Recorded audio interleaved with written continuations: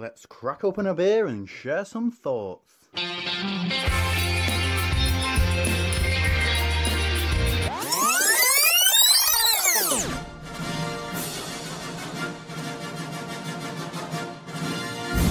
Welcome to another Hopinions on Films, the podcast in which we drink beer and watch films, basically.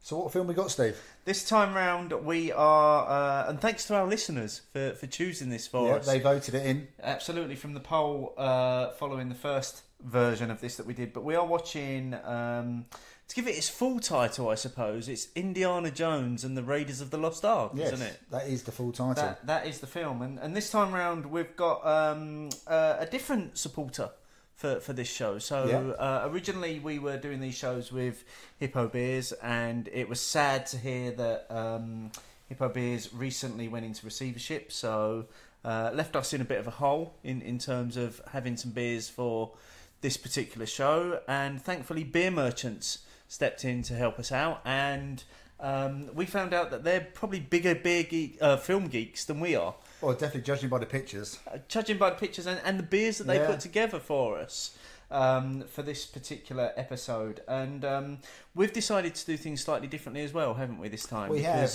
Rather than having to try and pair the beers with various scenes and sections of the film, we thought we'd do a bit of a beer lotto. Yeah. So we've got 8 beers from Beer Merchants. There's one of them is a big beer.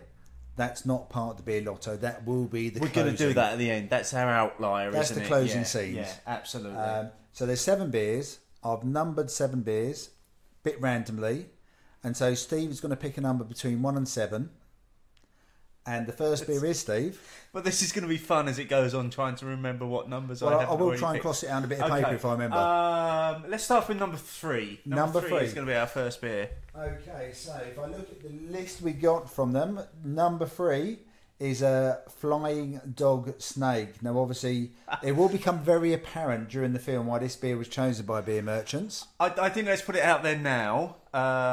Spoilers throughout the film, but surely if somebody's listening to this by now, they've hopefully already seen. Well, hopefully, although someone hadn't seen Back to the Future. That's true, but there's yes, Beer Merchants have done a great job in choosing some of the beers.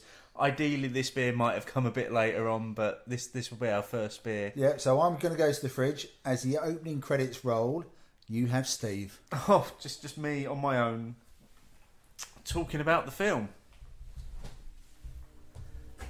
which was possibly one of the first films as well to have actually gone from the studio logo into a real life image as well. So opened on the Columbia Studios mountain, and then we've got this strange adventurer character looking at the same mountain. See, I hadn't picked up on that before. Have we just found our 6-minute moment? Yeah, but also, second geek fact, the first person we actually see on screen appears in one of the Spider-Man films.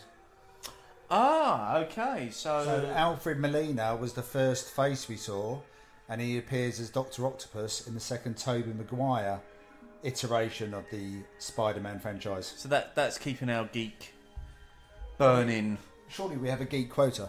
I'm sure we do, yeah. We're ticking off all the geek options here. So first beer up is Flying Dog Snake Dog IPA. So Flying Dog Snake Dog IPA, India Pale Ale, and this is a 7.1% beer to start off with. Great place to start. Yeah, great place to start. So well chosen, Steve. In fact, you could have used this in the second film, really, couldn't you? Probably, yeah. As an India Pale Ale for Temple of Doom.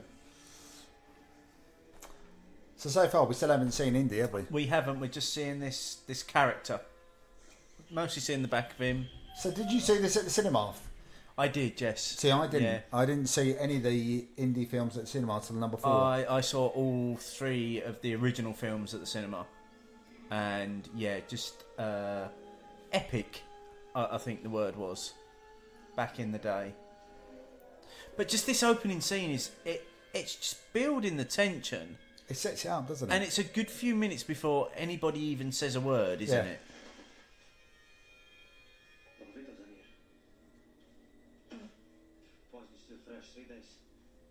They're following us. If they knew we were here, they'd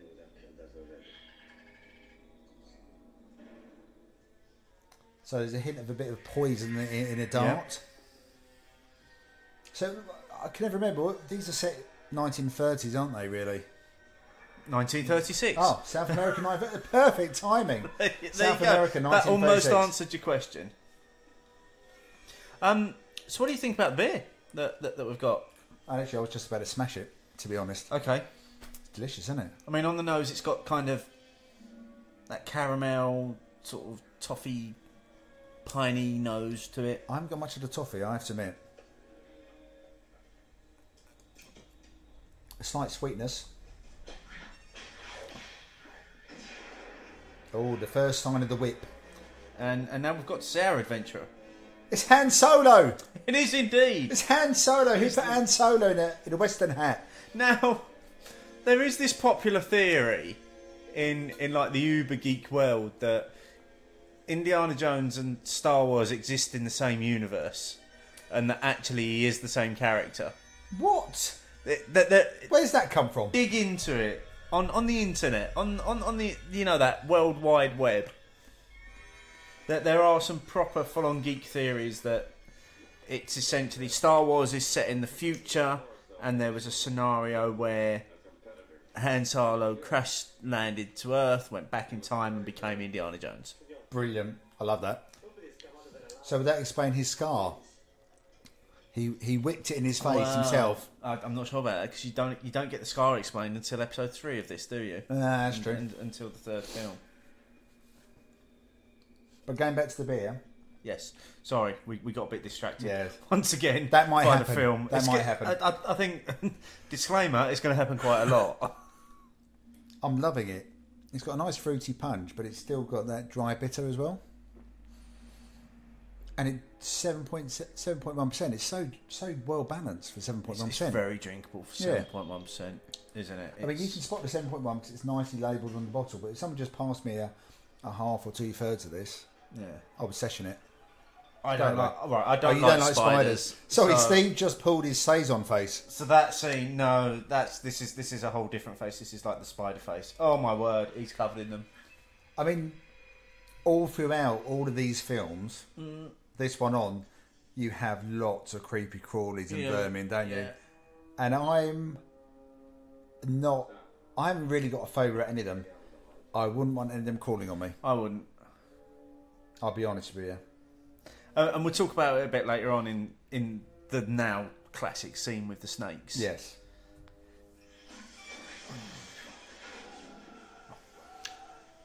So basically, he's now going through the tunnel, trying to go past all of the obstacles in his way. He's working out all the traps because he is an explorer. Yeah, but he's also steeped in the occult, isn't he? Yes, so he understands. Without believing it. Yep.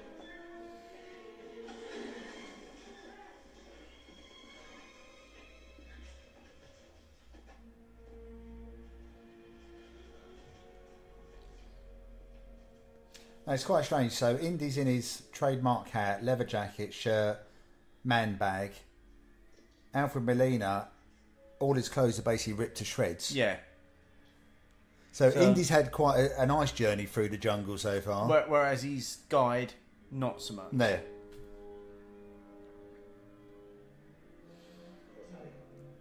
So no, don't just walk forward. There's another trap. There's at least one more trap. Well, 2 maybe.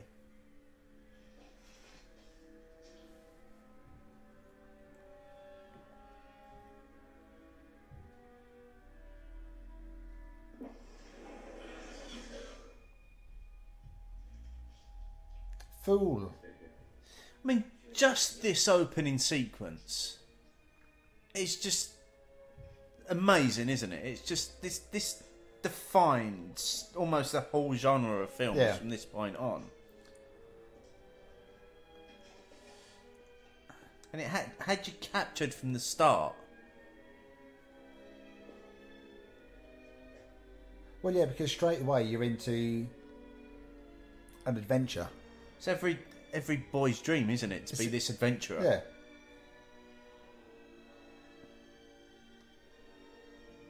So this is where he's trying to get the gold idol, isn't it? Yeah. So he's got his bag of sand he's picked up earlier. Now again, was it Mission Impossible had something similar to this?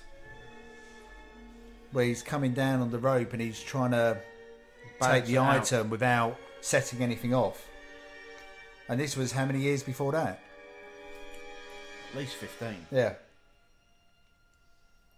Well, again, it's just a film that spawned a whole load of imitations as a result of it.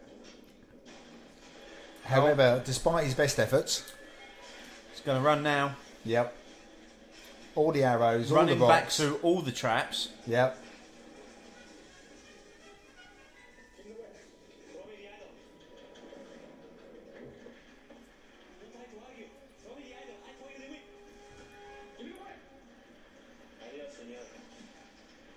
Or double crossing. Yep.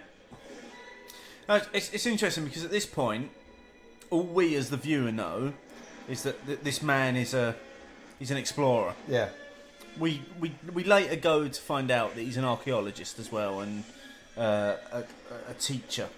At the moment, I'd almost go to say he's just an adventurer. Yeah, but when you look back on it from knowing what you know about Indiana, there are a lot of people saying that he can't be a true archaeologist because he's gone into this tunnel and rather than preserving the items that he's found throughout it, he's just destroyed everything for the gold idol. Yeah, he's focused on one particular thing. Yeah. And he's just left his mate behind. Who got... It's completely anti-spiked after he double-crossed him. Forgot about all the traps on the way out. Wasn't this used for this scene for a chocolate orange Yes. advert? Yeah. So this is the rolling ball, isn't it? The boulder. I'm sure it was. Yeah, there were a lot of scenes that cameoed that. Yes. And repeated it.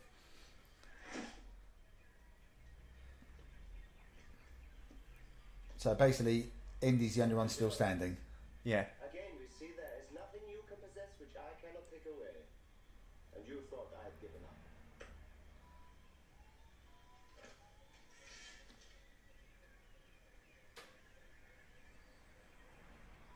This is where we meet Indy's rival as well, isn't it? Yeah. This time it will cost you. So you could say that he's the smarter one. Absolutely, Really? yeah. He let Indy get the idol and just nabs him at the end. Yeah, just to pick up the treasure. Yeah. If that's all you're after. So neither of them are really archaeologists, are they? No. Indy's an adventurer who thinks certain things should be in museums, whereas the other guy, Belloc, Yeah. just wants the glory. Yeah. For Indy, it's not a glory thing. Yep. And now we're coming to one of those absolute iconic scenes, as far as I'm concerned, where he comes out of the jungle and he's legging it across the field, being chased by this tribe. Yeah, so he's basically been chased by a tribe of natives. There's a biplane, is it a biplane? Yeah? Waiting on the water. Here we go, look. Got all the dust coming off him as he's running across the field. Start the engine. See, that's a brilliant scene. The whole vista behind him as well, isn't it? So it gives you a feel for where they are. Yeah. I mean, you were told at the beginning it's South America. But you could have been anywhere. Yeah. But you had a bit more of a vista, a bit more mountainous, lush greenery, bit jungle. Oh, he almost tried to become Tarzan there. I do love it that he almost fouled in that. Yeah. And it's the first time, we said this last time as well, didn't we, about the score on the film. It's the first time where you're beginning to hear the classic tune. Yeah. So it's almost like Bond films where the Bond theme tune comes in at certain times. They're just teasing it a little bit. Just to remind you, it's there. Oh, there's a snake. Oh no.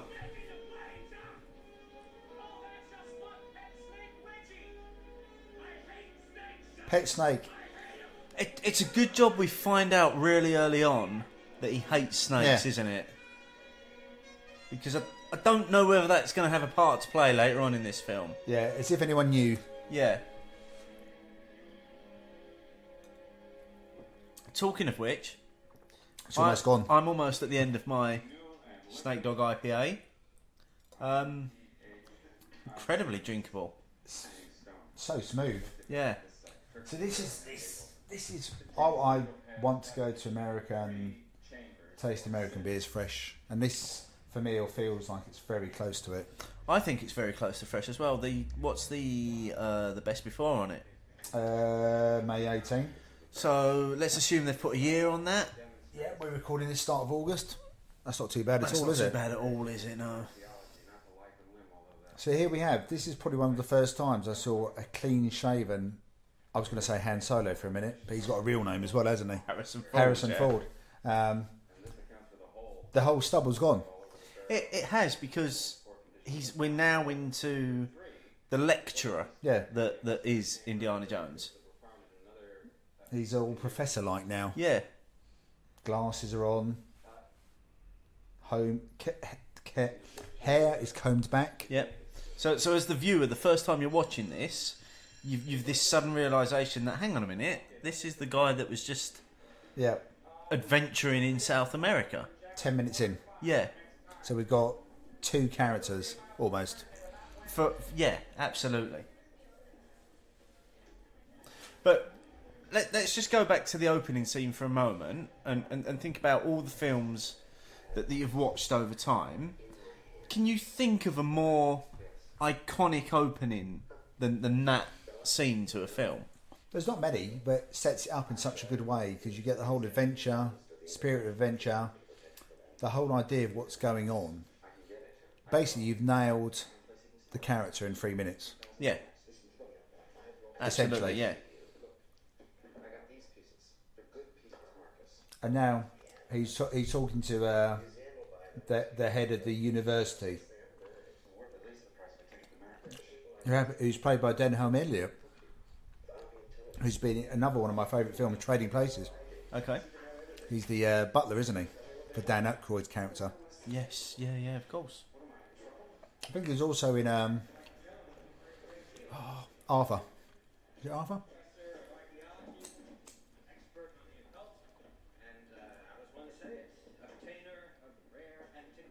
So who are these strange people who've turned up now?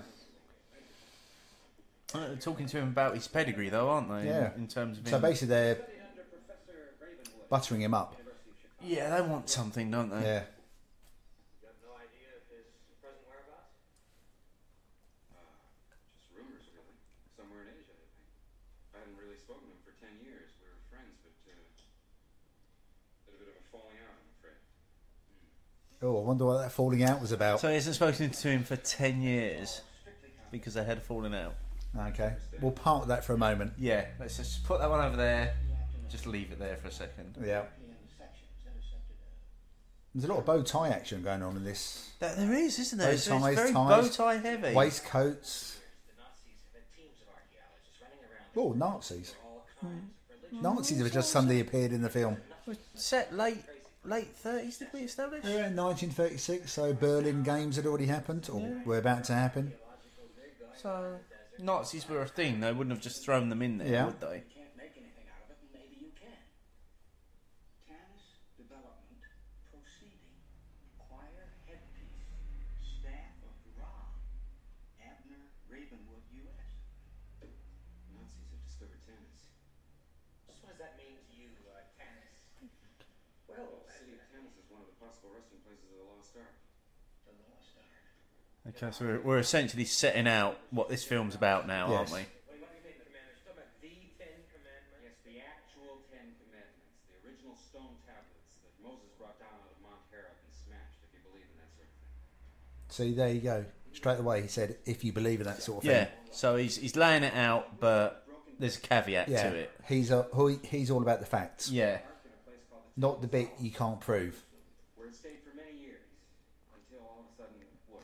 Now, interestingly, do you not think, and this is going off on a bit of a tangent, the recent series of the Dan Brown books that were converted into films, Similar. would Harrison Ford not have been perfect for that lead role over Tom Hanks? Yeah, but Had it not been too similar to Indiana Jones? Yeah, but wasn't Tom Hanks supposed to be more of a he was a reluctant adventurer. But Harrison Ford's character is not a reluctant adventurer. do you not think? No, because if you think about, spoiler alert, fast forward to the third of the 3 films, The Last Crusade, he was adventuring as a kid, wasn't he, when he did the Scouts thing? He was, yeah. So he's not a reluctant adventurer. But also in that film, hadn't he, for all intents and purposes, he had given up adventuring and he was only brought back into it because his dad got involved and then they essentially held his dad to ransom. Yeah, but as a teenager, he was adventuring. Yeah. So I think the Dan Aykroyd, those books and films were much more less about the facts. Yeah. Having watched, I've only watched one of those, to be fair.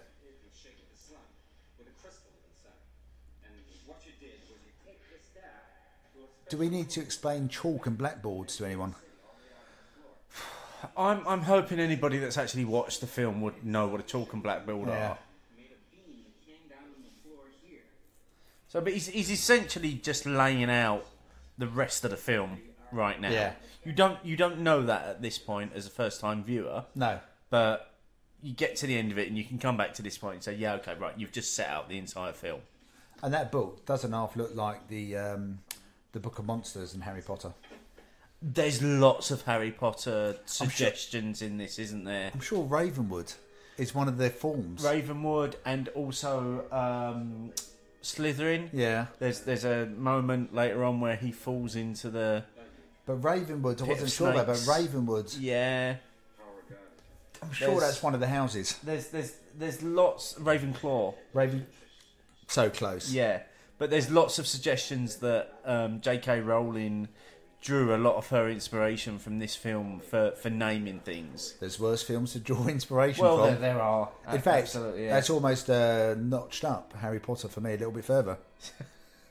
But it's got Raiders of the Lost Ark influences. Give it another 15 years and we might cover Harry Potter because it'll be The whole series. It'll be cult worthy. It'll be retro. Then. Yeah.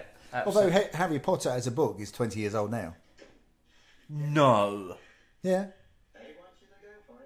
the first book. Did you not know that? No, Yeah, get the first out. Harry Potter book is 20 years old. I'm not having that. Yeah. I know. There you I'm go. not having that at all. Okay, while you're pondering that, You got. I choose another beer. choose another beer, Steve. So you've done beer and number 3 has gone. 7. So we're going to go number 7. Okay, number 7 is Lervig Hazy Days, just because it's an amazing film beer. Okay, so I'm going to go to the fridge.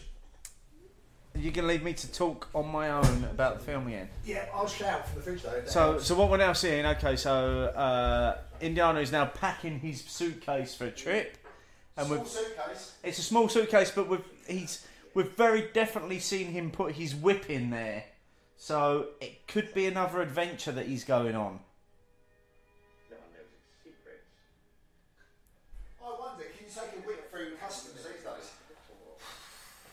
Is that allowed? I imagine so. What do you think? Don't know.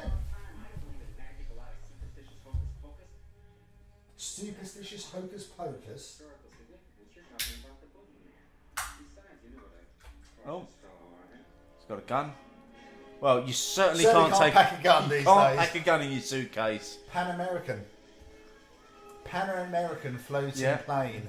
I'd love to go on a floating plane. I would. A plane that takes off from water. Yeah, they're a thing I'd of love to do their that. time, aren't they?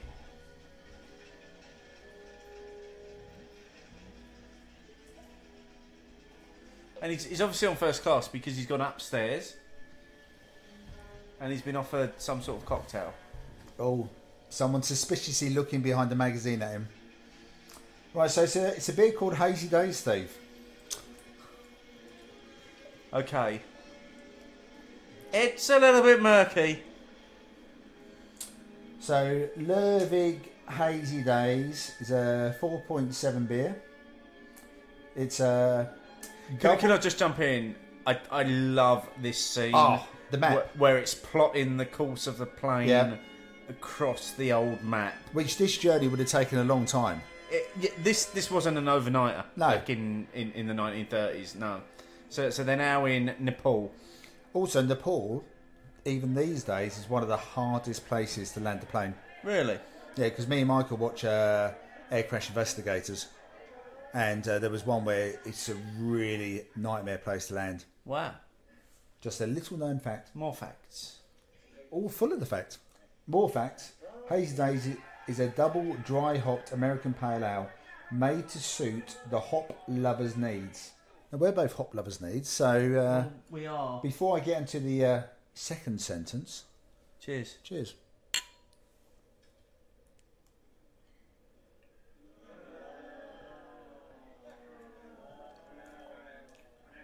Quite possibly the crowd in the film's reaction to us drinking this Yeah. beer right there.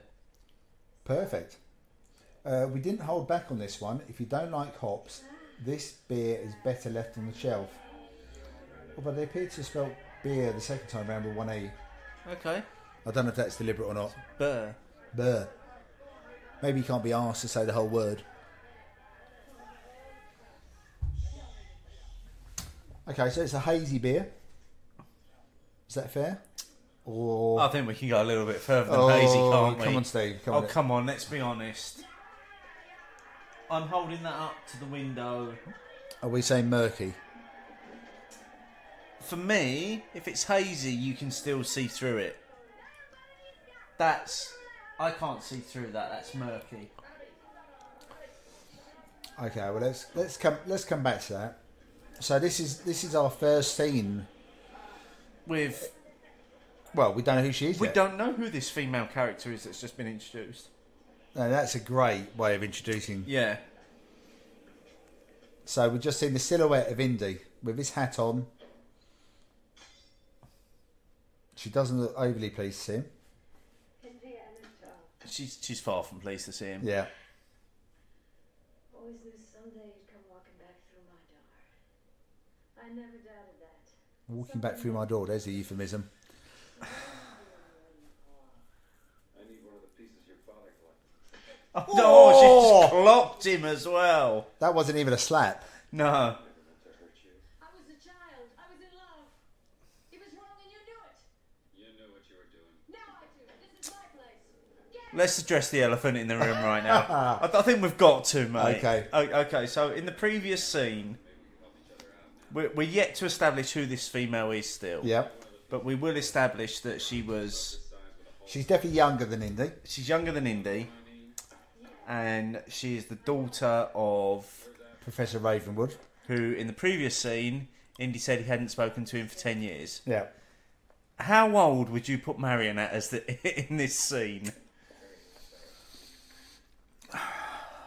She's in her 20s. Yeah. So, it's possible something went on when she was quite young, Yes. isn't it? If you want to look into it that far. I prefer not to, and I'll be honest, when I first saw the film, this would never even have clocked me. She's quite angry over it still. So, has she held this grudge for 10 years, or has there been something in that time? I reckon there's been nothing in that time. She's held the grudge for 10 years. Wow. That's some burning grudge there, isn't it? Yeah.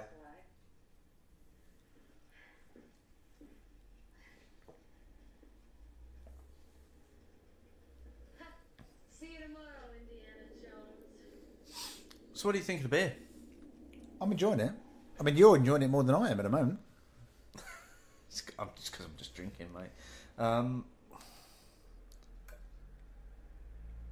I'm struggling to get much of anything from it. Okay, so if this was up against another like-minded, like-presented beer, do you think you would struggle to pick out the nuances of it? I think I would. What I'm getting is, on the nose, I'm getting what's becoming that now all too familiar, juicy, slightly savoury nose to it. on the flavour, there's no bitterness. None. Unlike Marion with Indy. Yeah. At any stage of that beer, is there any bitterness for me? There's no bitterness. It's fruity, a little bit of sweetness, and then it finishes fruity as well. It's just, like I say, you can put this up against a number of beers that are presented in this way, and maybe you would struggle to pick this out of a lineup. I think so. I would definitely be able to pick out the baddies out of a lineup in this film, though. I think they're fairly obvious, aren't they? That's what I love about these kind of films. They're coded. Yeah. You know, this guy is dressed as a... Well, I suppose a low Hair Flick was dressed like him. To be fair. There's a cultural reference if ever I've heard one. Absolutely, yeah. I'm right, aren't I? You are. Hair Flick was based on him. What was he actually based on? I don't know, but the clothes definitely were. Yeah. Nobody tells me what to do. But Hello definitely came after this. Yes, Hello was late 80s, mid to late 80s. The clothes, the dress, the glasses, all the same. Not necessarily a German accent, but he's definitely got European East. Yeah. But you could probably, with the suggestions that have been made thus far You during just the go film... German. Yeah, he's a German. So why all of a sudden is this German looking... Why has he turned up in the pool? And why is he trying to brand Marion? Yeah, with hot poker. Yeah.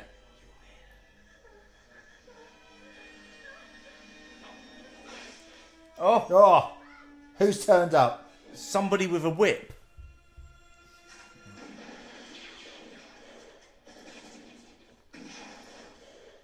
So now we get the first fight scene where lots of people fire and no one gets hit. And an awful amount of alcohol is wasted. Yeah. During He's this just scene. thrown the whole table over.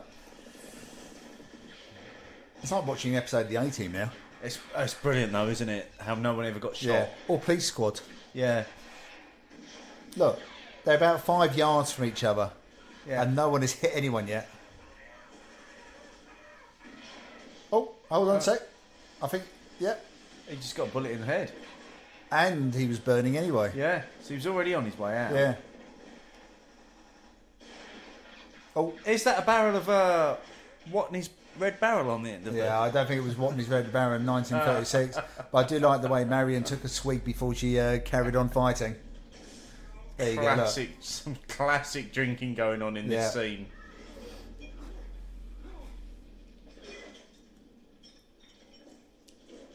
That did look like a bottle of JD almost, didn't it? It did, yeah. Don't know whether it was. That there, JD. Yeah. Is that our first product placement? I think it might be, but that's even before time, isn't it? No, JD's been around since the 1800s. Oh, okay. So it's not unlikely to be in there, but product placement was a little less overt in this film. Yeah. Aren't we about to get our first really bad special effects scene here? Yeah.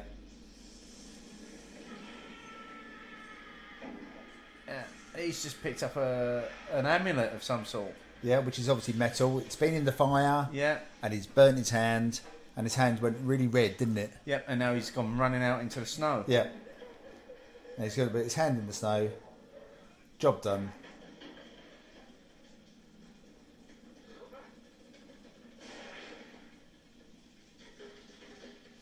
Basically, Indy's turned up and the bar's been destroyed. Yeah. There seems to be a theme running around Indy here, isn't there? That wherever he goes, he ends up destroying shit. Yes.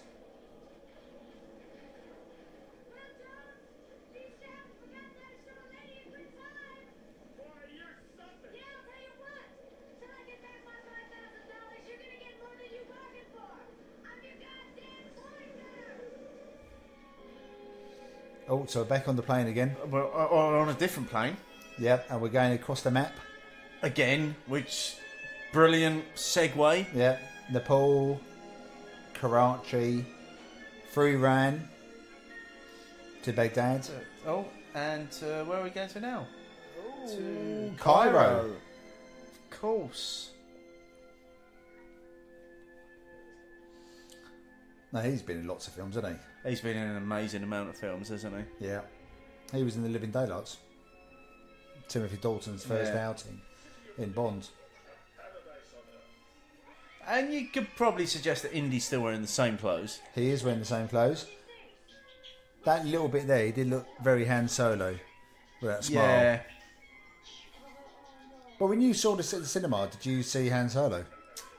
No, I didn't. Or did you see the separate character? I was a child. This was Indiana Jones. He was this great adventuring explorer.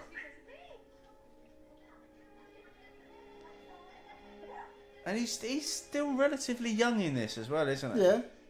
Because he was the oldest of the Star Wars main characters, wasn't he? And he'd already made American Graffiti before this.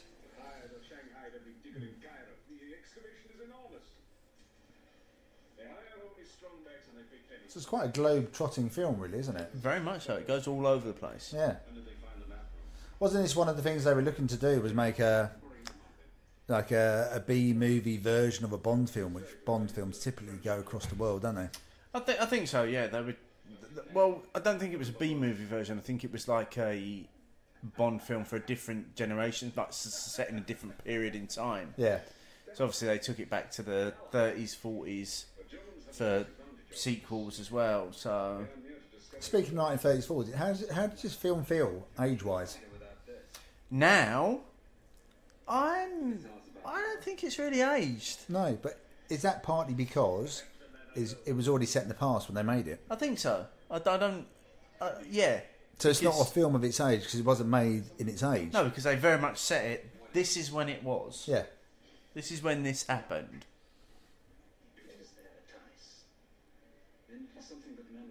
So maybe that's one of the reasons why things like one of my favourite comedies is Blackadder. Yeah. Blackadder's always set in the past. It's never of its time. So take 40 Towers. 40 Towers, bit of a tangent to the film we're watching, but it's set in a very particular period of time, isn't it? It's set in the 70s. It is. Looks in the 70s. Still a classic, but it's definitely time stamped, Yeah. isn't it? Yeah. Whereas this not so much. Yeah. It's a bit like watching Poirot. Yeah. I mean, there are a few odd moments of some dodgy special effects that go on in this film. Agreed. But that's a product of its time. Agreed. But you look at the story and the concepts going on around the story, and it doesn't feel like it's aged at all. Tell you what, I don't trust that fucking monkey. I don't trust that monkey. Never trust anybody with an eye patch either. No. Unless it's Nick Fury. Although we No. still don't know whether we can trust Nick Do Fury. we trust Nick Fury? No. I'm not sure. Captain America doesn't. Yeah. But you can't really trust Captain America these days either. Ooh. Because he's gone off on a bit Oh, of see, a... I was still Team Cap. Oh, no, Team Iron Man. Yeah, Michelle asked me the other day, am I Team Cap or Team... I said, no, Team Cap. Surely he's not Captain America anymore because he left his shield at the end of Civil War. He's still Captain America. Yeah, but he's left his shield. The shield represents shield. Nah, You're still a captain. I disagree. I think he's just Steve Rogers now. Oh, well, let's come back to that one. Yeah, I think so. Because otherwise that would take the whole of this film out. Yeah, we could just completely lose the rest of Indiana Jones right now just talking about Captain America.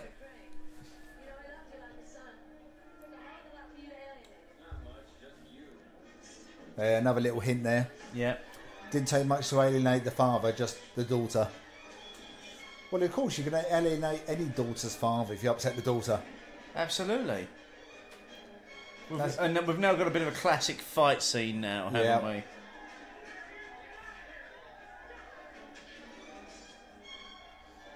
So there's a whole load of bandits, natives are decided they're going to take on Indy. Yep. With a variety of weapons and fruit stalls. Oh, and there's the whip again. Never had a whip been more cooler than when this film came out. It comes into brilliant use in the Raiders of the Lost Ark Lego game. Oh, okay. Because you can start swinging about everything with the whip. Oh, brilliant. Oh, She's got a frying pan. Marion's got a frying pan. We'll come back to game tie-ins later on because I've Okay. got one a little bit later on that I want to chat about. Oh, Marion and the frying pan won. Yep.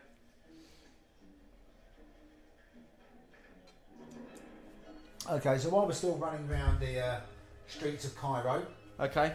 and Marion's hiding around, so we've had beer number 3 and we've had beer number 7, Steve. Are we doing final thoughts on number 7?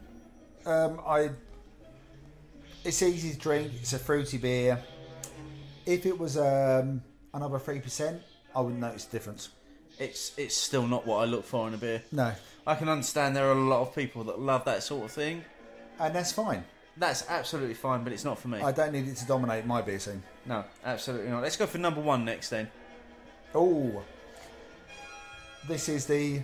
Sorry, I'm gonna have to pause. Yeah, we need to pause because the iconic scene of this film Yeah. has just started.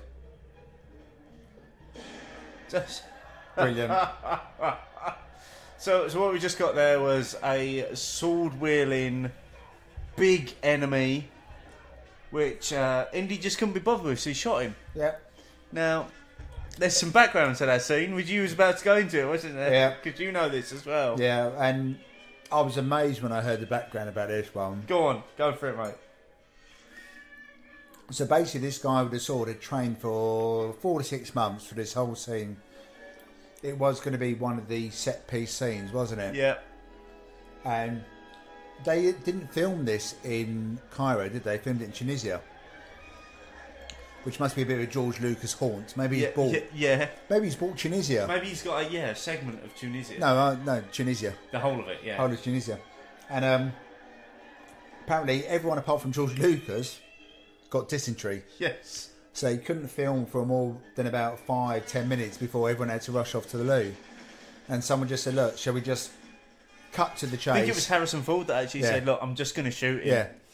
Basically, I need to be out of this scene as quickly as possible when they shot him. So this guy had trained for ages for this set piece and was in the film for about 10 seconds. for Harrison Ford just to shoot him dead. However, it's still an iconic scene. In fact, it's probably more iconic.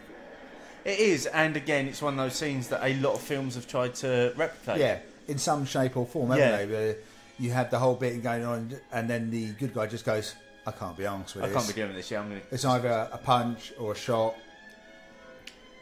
Where's Marion? Well... Was she in the burning car? I think she might... Is she dead? I don't think she's dead. But at this point, we're led to believe that she may have perished in the burning car.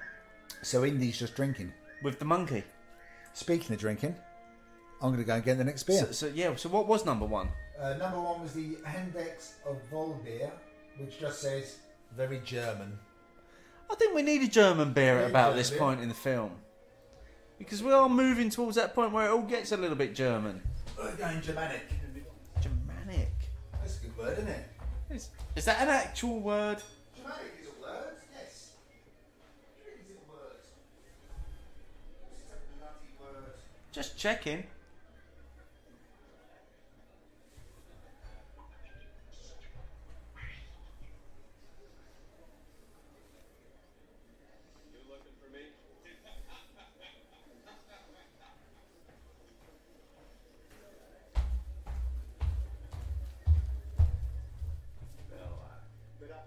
Oh, and Belloc's back. Don't trust Belloc. I wouldn't trust Belloc at all. What nationality is Belloc supposed to be? You know, I don't know. So it doesn't sound quite so German, does Search that one out. Please sit down before you fall down. We can at least behave like civilized people. Gonna hit up IMDb for this one, I reckon. So it doesn't taste quite so German, does it? No. See, your taste in French remains consistent. How odd that it should end this way for us after so many stimulating encounters. Almost regret it. Okay, well I think I've got the right beer. Yeah, that's it. You and I are very much alike. Swing top. There wasn't a lot of fizz came out of that. No, it didn't pop. No.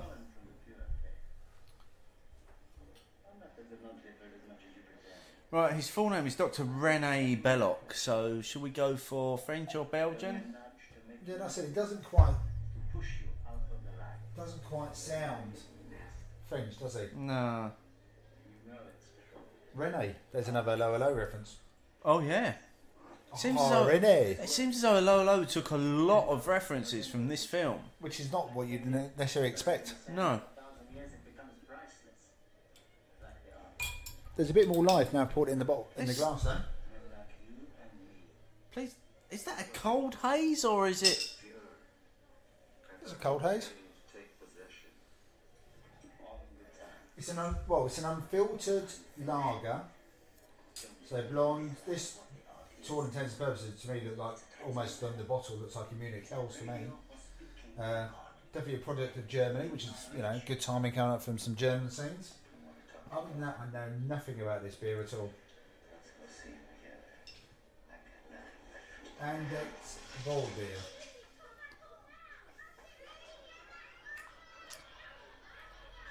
I think we've maybe got a slightly different bottle to the list. Yeah. So this says a Kellerbier, which is why it reminds me of Munich Hell. So so this is number 3 of our beers on the random beer list.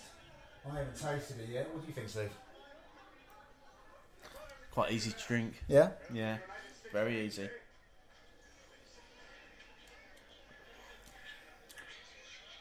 Yeah, this tastes like a Munich Hells. Yeah. To me. Actually, I just realised I'm not reclining. There you go. Why am I not reclining on my own sofa? Get yourself comfortable, mate. Still don't trust the monkey. Or the guy with the eye patch. It's got a bit of a look about it, hasn't it, that monkey? Like it's going to fuck you over at the first opportunity.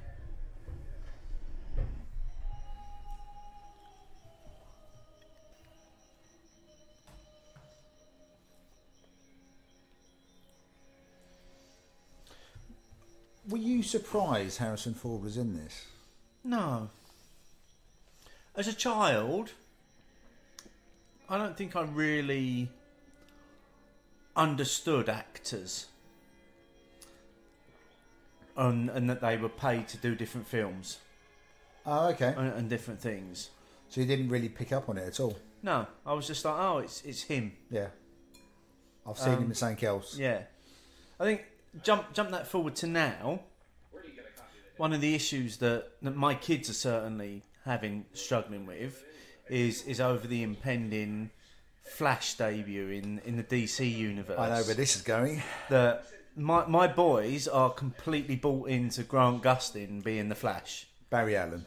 Yeah, Grant Gustin is Barry Allen and therefore he's the Flash. And all of a sudden you've got this different version of the Flash in the cinematic universe.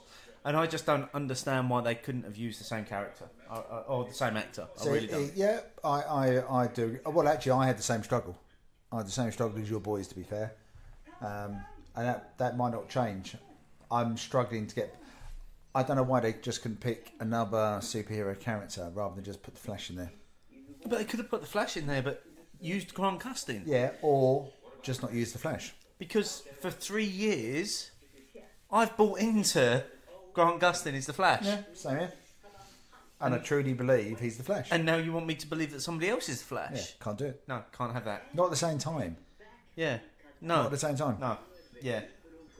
Like I say, move it to even not feature that character. Yeah. So talking about Harrison Ford. Yeah, sorry, let's get back to this film, shall we? Just talking about Harrison Ford, like say, obviously as a kid you didn't pick up on it, but a bit like Back to the Future, he wasn't the first choice, was he? No, the first choice for this was actually Tom Selleck. And how hard is that to picture? I can't see it. I mean, I love Tom Selleck. I mean, Magnum, I love Magnum. 3 Men and a Baby, I love. Yeah. And his recent series in the States, Blue Bloods, I love. Hang on, the monkey's dead. Well, that's good. And to be fair, everyone's had a bad day at times. Have we ever? And now we've jumped straight Whoa! into... See, that happens really quickly. Yeah, it goes from there to what is now a fairly important scene in this film. It's a dig site with lots of German soldiers Yeah. in Egypt. So what were we talking about? Tom Selleck. Tom Selleck. So, yeah, because I can only picture Tom Selleck as Magnum. I can only see him as that. So- and then consequently, a lot further forward, as playing what's a fairly cameo role in Friends. Oh, as Monica's boyfriend. As Monica's boyfriend. Blimey, you're going back at least 10 years ago now. Yeah, but you can't now go... I can't now go back to Yeah. seeing Tom Selleck as Magnum after seeing him in Friends. See, I see him in Blue Bloods now, where he's the police commissioner for New York. But he's still that kind of Magnum Yeah, but type he's also character. he's a big bloke. Yeah, He's a lot I taller. couldn't have seen him in this. No. And the only reason he didn't end up doing this was because, again, much the same as when we did the Back to the Future one with... I've forgotten his name. What? Eric Stoltz? No, the other fella. Marty McFly? That's the one. Michael J. Fox? Michael J. Fox. He couldn't get the time off of filming Magnum P.I. to do Indiana Jones. Do you think he's a bit gutted about that now, do you reckon? No, I don't think so. Because, I mean, I thought Magnum was a hugely successful TV series. I loved it. I loved Magnum. Yeah, actually, I did love Magnum. I've got a Magnum DVD somewhere. Really? Put it on another time. So This is a pivotal scene. it is. So we should and probably actually mention this one. so we're in what's known as the map room, Yeah, where we're now going to find out where the Well of Souls is. yeah. A perfectly... Miniaturized version. It's like a map Yes. in 3D, isn't Yeah. it? Yeah. But 3D in the 1980s. Now, this is where I need to bring it back to another game reference, because in the 80s I had an Atari system, as maybe a lot of people of our age would have done. No, Spectrum. On the Atari, there was an Indiana Jones and the Raiders of the Lost Ark game. I could never get past the map room. I could never find my way out of the map room. That was as far as I ever made it in that game. And to this day, it pisses me off that I could never complete that game on the Atari because I couldn't get out of this fucking room. This is the first time Indy actually looks like an archaeologist. Yes. He's got a little brush And a book. and a book, and he's actually made a note and read some notes. Yeah. He's actually paying attention to what's going on around He him. is, but he's kind of proving that maybe a previous theory here was a bit wrong. What's the previous theory?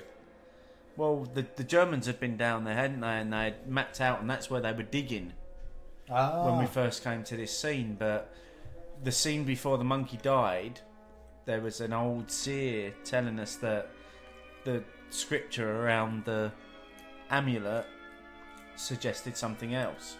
So Indy's put the staff in a different hole. Oh, so he's got a different starting point. Yeah. Oh, yeah. Yeah, they had a different starting point, didn't they, together? I get it now. It was so much more simpler watching it as a kid. You didn't have to do all this, did you? Didn't have to think about it. I do like the map room. It's a room with a big map. Hence why it's called the map room. Yeah, it's brilliant. It's very literal. I do love things to... as they are on the tin, sort of thing. We do like that kind of thing. Speaking of which, we might as well say a bit about the beer. I was going to say, we should probably talk about the beer that we're... Almost finished. Yeah. So, have you been to Germany? No. Right. So obviously I have a few times. Many times. Munich only the once, and this is a brilliant example of for me, a Munich Hells or a Munich Kellerbier, which is designed to just be drunk without thinking about it so much. Oh, really? Yeah. But there is actually quite a nice flavour coming through. You know, bit malty, bit body. Very tasty, I think. It's very malt forward, Yeah. I'd say. But I think that's playing to its strengths in terms of what it is. Oh, it doesn't detract from it. So it's the malt that's allowing the flavours to shine through this. Yeah, and I suppose that comes a little bit from the unfiltered nature of it as well. 5.5%. That'll do, won't it? Yeah, tastes about right. Yeah. Would have got About that. Yeah. And then probably for the scene that we've just seen where they're digging in a desert, works quite well with that, doesn't it? Yeah. Marion's alive. Oh, and And Indy's found her yes, in amongst all those tents. and she looks quite happy about that. Are you hurt? Let's get me out of here quick. I'll be back in a minute. I keep asking about you, but you know. He's going to free her. He's not going to free her. No. He's going to leave her. I know the Arcus, Marion. You see her? Well, I'm coming with you, Jones. Get me out of here. Cut me loose. You can't leave me here. I'll take you out of here now. I'll start calling the police for us.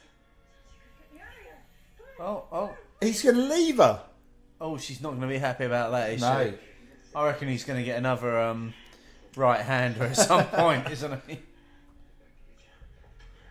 I'll be back to get you, but I'm going to leave you here tied to a post and gagged Yeah. While I go off and do some more while I look for something which has been lost for about 3,000 years. exploration. More to the point, how did the Germans not spot him?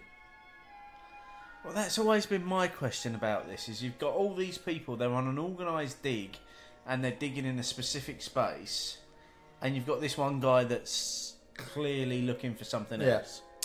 And not local. And then you've got the scene coming up where there's loads of them digging as the sun sets.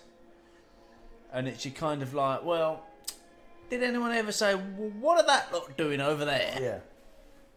Shift finished 3 hours ago. Yeah. They're doing unpaid overtime. Yeah, but there's still this group of fellas digging up the sand. Find a bit of evidence which eludes us. Perhaps a girl my feeling exactly. She was in possession of the original piece for years. She may know much if properly motivated. Oh, Continue the gun last the Germans want to surprised to find this green. show their torture credentials, don't they? Yeah. They want to show their credentials. Let's torture the woman that you like, Belloc. Ah, Herr Flick's turned up. Oh. And he's got an exact replica of the amulet burnt into his hand. But only one half of it. Steve, the numbers left are numbers 4, 5 and 6. Let's go for 6. Okay, number 6 is Kona Fire Rock. And because Beer Merchant said, because the staff of Ra was hot. Which was a few scenes ago, but we've just seen it used in its... It was quite close. It was very close. I mean, obviously, people listening to this, if you bought the box, you could maybe, if you wanted to do the whole scene and beer matching, you could maybe do that. But I think we found last time that we actually struggled to keep the beers within the times of the scenes. To be honest, we would have been out of sync by now anyway. Oh, we would have been well behind So by if now. this was the beer for the staff of Ra, this would have been drunk now anyway. Yeah. And here's the scene we were just talking about, where they're still digging. It's the middle of the night, and nobody's questioning why they're Everyone digging. else has gone home. Yeah. And they're still digging. And there's a storm of biblical proportions building up. And it's a really badly special effect storm behind them as well. Yeah. It is. But it's a storm like our summer at the moment, to be honest. That's true. Right, so Kona Fire Rock. So I'm just going to question right now, actually, because I'm just thinking about what's still to come, and I'm just wondering if at this point in the film, or as we move towards the end of the film, we've still not actually heard the score, have we? We've not heard the theme tune yet. The last time we heard the theme tune was on the plane, wasn't it? Yeah, but we've not actually heard it in all of its glory. No. Actually, that's a good point. I think that was a conscious decision. What, to leave it until the end? Possibly.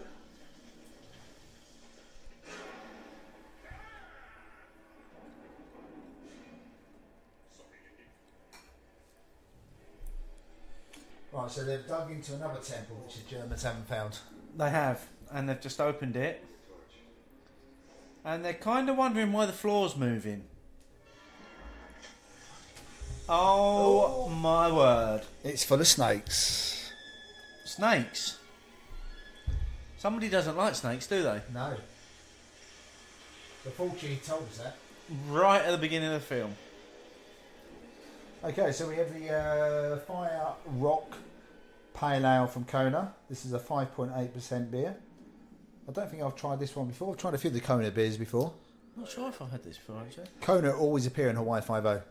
Do they? Oh, they're obviously... It's the only beer that appears in Hawaii 5.0. Obviously advertising agreement there. In fact, there was an actual episode where Cheers. a guy had a 12-pack in a case. Oh, see, I've stopped. And they said... I stopped watching it a couple of seasons Really? back. Yeah. Why? Because it all just got... Every episode was the same. Yeah. What's wrong with that? Smash, car chase, fight. No, I want a bit more from my TV than that. Plus, Michelle loves Steve McGarrett.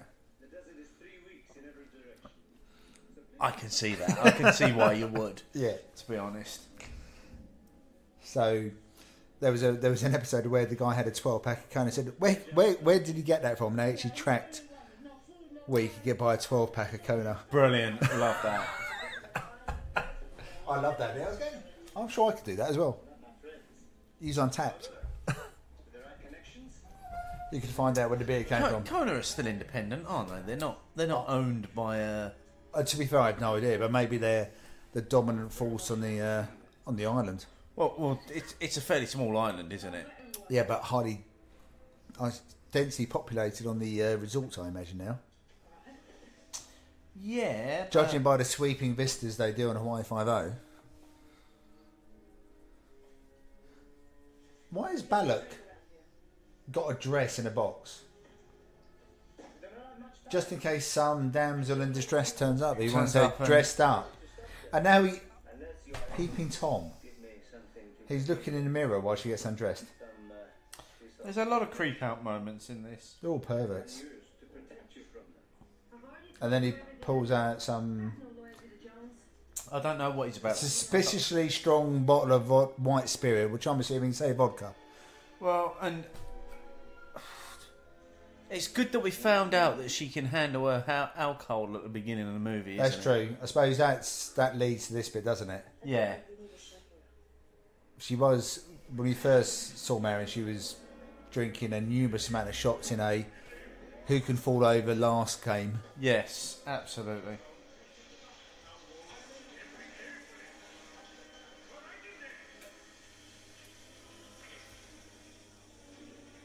Okay, so Indy's going to the to find the Ark. Snakes, flames keeping them at bay. I'm not Okay. sure I would have fancied filming this myself. No. Here's a scene. Indy's now facing a cobra. There was a sheet of glass between him and that cobra. That they hid very, very well in this scene Brilliantly well. to stop the snake from actually biting him. Brilliantly well. Yeah. It might have been that this is this one of the remastered? Yeah. Yeah, in the original version of the film you can actually see the glass. Okay, so do you reckon they've taken out all the reflection and that kind of thing? Just coming back to the beer, Kona Brewing are owned by the Craft Brew Alliance. And the Craft Brew Alliance are a beer brewing company that is composed of 5 beer and cider brands, which also include Red Hook Ale Brewery, Widmer Brothers Brewery, Kona Brewing, a Mission Beer, and Square Mile Cider. So they are far from an independent brewery. Okay. Well, they obviously have enough muscle to get themselves posted on Hawaii 5.0. Clearly. Well, if it's a collective of 5 breweries, they must be doing quite well to be getting their products placed in the right places. Now, how good would this scene be if they were actually getting drunk rather than just appearing to get Rather drunk? than just drinking water. Yeah, that'd be brilliant, wouldn't Yeah. it? if you filmed that. Okay, so In Coronation Street, sorry, people may not have expected that, but you know Mike Baldwin always used to drink whiskey.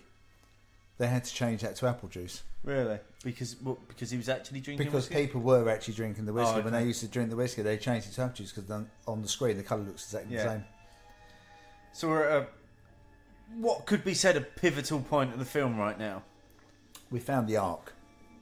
The whole point of the film. You've just spoiled it. What do you mean? We're just about to say. No, they haven't actually found it yet, have They they? have. They've found a tomb of sorts. They've found the at ark. best.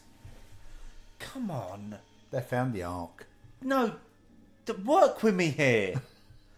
For God's sake. I was. They found the arc. Come on. We all know they found it. Even first time round, you know they found the arc. Well, we know they've found something. We know they found the arc. Okay. All the while, Marion's just getting drunk.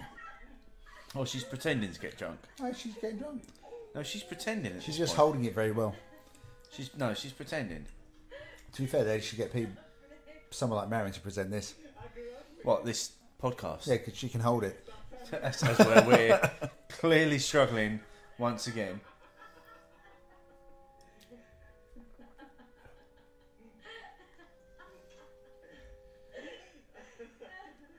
Have you ever been that pissed where you couldn't pour your beer in or pour your drink into a glass? No, I don't think so. How pissed would you need to be to get to that point? I've missed my mouth when I'm drinking from said glass. I've misjudged that bit, but I don't think I've actually missed the glass with the drink. So Marion's trying to escape now, and no. Oh dear.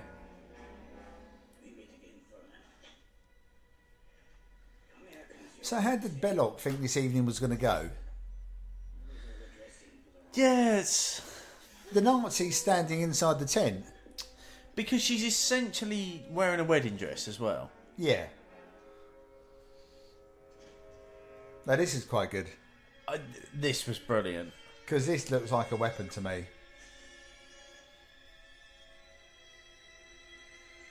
No, it's just a coat hanger. I could do one of those, I really. want one of those. I really want one of those. I want one of those coat hangers which starts Yeah. off as a straight line and just goes into a coat hanger.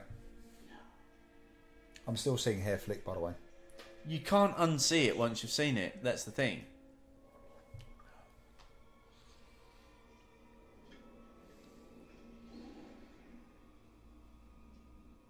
Where did those bits of wood come from? What do you mean? The perfectly formed bits of wood that they needed to slide through the perfectly formed holes to lift this amazing golden object out of its tomb? It's very golden. All the gold does actually shine that brightly. I've never seen proper gold. I've never seen pure gold. No. Oh, there's a silhouette of Indy again. Yep. Now, apparently, on the Ark itself, Yep. you know where I'm going with this, don't you? Because you've read this one as well. I have read this one, and I have to admit I've never noticed it. I haven't, but I don't think they've ever shown you it close enough to be able to actually see it. But I'm going to watch it really closely now. But R2D2 is on the Ark. And C-3PO. Yeah, they're etched into the figures on the Yeah. side of the Ark, aren't So they? at some point there must be the chance to see that. Well, because otherwise, why would somebody say, "Oh, well, they're on it"? Yeah. It's almost like it's obvious. If they actually weren't. Yeah. Maybe it'll be the scene at the end. I suppose the next time we see the arc properly is at the end, isn't it? Yeah. So, Okay, so now we're walking through the entire dig site where everybody's asleep yeah. on the floor in the sand, apart from this group in the distance.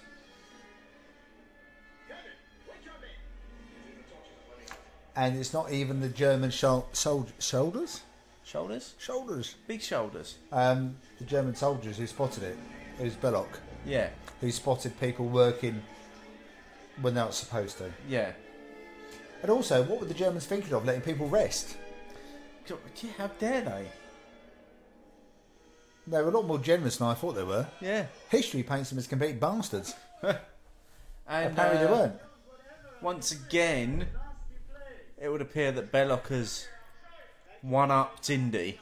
Well, currently he has. So that's 2-0, Yeah. isn't it? So once again, Jones, what was briefly yours is now mine. Well fitting into your life's pursuits. You're about to become a permanent addition to this archaeological find. Who knows? In 1,000 years, even you may be worth something. So what about beer then? How are you doing with it? Well, you've drunk yours a lot quicker than mine. Mate, was I talking more? You're drinking very slowly, mate. Okay. Place. It's like all the Kona beers. They're easy to drink. Really drinkable. Basically, I mean- they've designed these beers to be drunk in the sunshine, haven't they? Well, I think you mentioned, didn't you, that, you know, a 6-pack, 12-pack on Hawaii 5.0, you've got a 12-pack of that in your fridge, you're going to drink it when it's warm. And you're not even going to think about Which it. apparently Hawaii is Yeah. quite warm a lot of the time. So And once again, there's a glass screen there between Marion and Cobra. But yeah, it's it's just really drinkable. it is really drinkable. Like I said, this is the first time I had the Fire Rock. I've had a couple of the other ones, and yeah, I would quite happily. I mean, again, I'm always thinking when you go somewhere popular, you'd end up with a load of shit. But I would drink this. Yeah. I'd quite happily pick up a 12-pack, as long as it didn't incriminate me in some murder. I'll be fine. Is that what Hawaii 5.0's taught you? That if you buy packs of beer, you're going to be incriminated? Well, to be honest, if you end up in Hawaii, you're going to be either dead or suspected of killing someone. That's true. Yeah. There's a lot of death in Hawaii. Well, there is on that particular series. Yeah. But the Magnum was Hawaii as well. Yes, that's true. Actually. Yeah. And then, normally there was death in Magnum. Not as many, not as spectacular. So sorry, I do love that scene where she burnt his arse because she thought his whip was a snake. Yeah. And now they're having a domestic. Yep.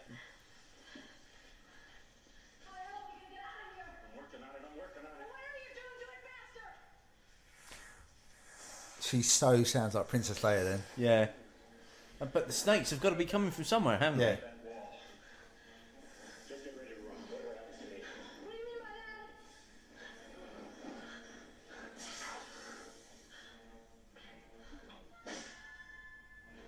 I do love that his weapon of choice was a whip. Yeah. Has anyone else had a whip No. that worked so well? No, Catwoman, maybe, but her films were far from successful. I suppose Wonder Woman in the 70s. Oh, yeah. Had the lasso Forgot of about truth. that, yeah. Get in. The original Linda Carter. Which kind of came back a little bit in the new Wonder Woman. Yeah. Very briefly though. Yeah. Wasn't used I too think often. we're going to see more of that in the universe. In the multiverse. No. Can't call it the multiverse. Multiverse is Marvel. Yeah, but they've mentioned it, haven't they? Oh, no. Multiverse is DC, isn't it? Yeah. Everyone in DC knows Well, about they've the mentioned multiverse. it on the televisual series. Television, we're separating out. Yeah. Oh, we've got a little bit of tune. The music! Oh, it's It's gone. still not giving us the payoff of the... When's the first time when we get The whole tune. the full score? Is it at the end? I love the way she's still got her shoe. It's not even her shoe, it's the one Balak gave her. Yeah.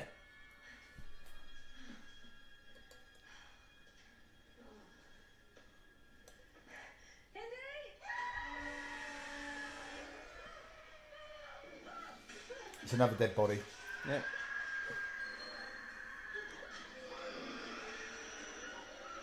It is like a fairground ride, isn't it? It is, yeah.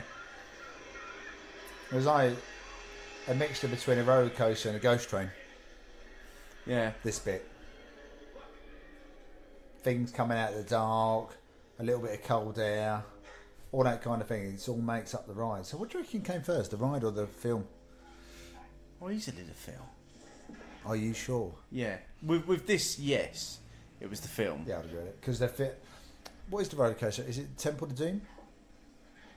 I think the roller coaster. Yeah, because the roller coaster is in Temple of Doom. Yeah. It's the mine, isn't it? So we've escaped to A German airbase. an air base, but we've got this plane that's in a circle. Have you ever seen a plane look like that though? No, I mean, I'm not an expert on planes. but there also doesn't seem to be a runway as such. Oh, there is no runway. But have you ever seen a plane where the wings are out? Bearing in mind 1930s, No. and then the tips point downwards. Yeah. But I'm still intrigued as to one, how the plane got there, and two, How it's going to take off. Is that the airstrip there behind it?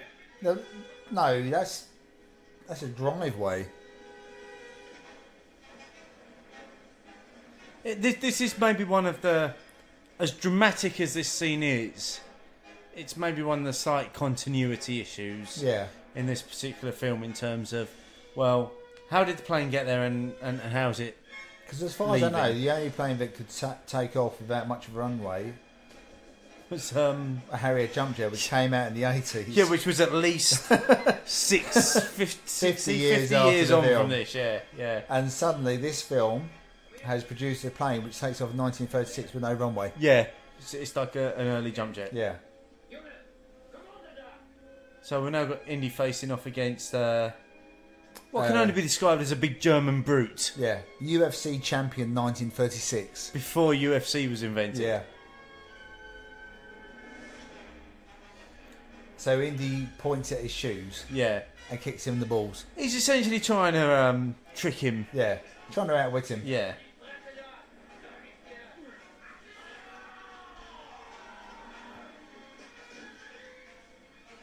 Even at this point, the first time you watched it, did you know where this scene was gonna finish?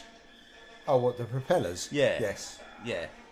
I mean, they telegraphed that one from a mile away, Yeah. didn't they? But what I would say is that, were you ever told when you were fighting as a kid that biting was for girls? And Indy just bit the bloke. Oh no.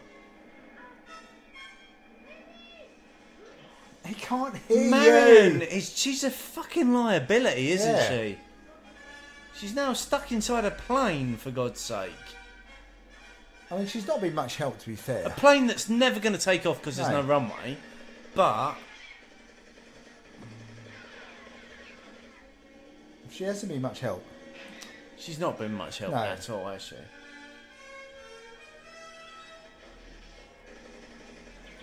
Right, so my beer's gone. Mine's Your been beer gone for a gone for while. a few minutes. So, What numbers do we have left? looking at the lotto, we have beers 5 and 2. Let's go for 2.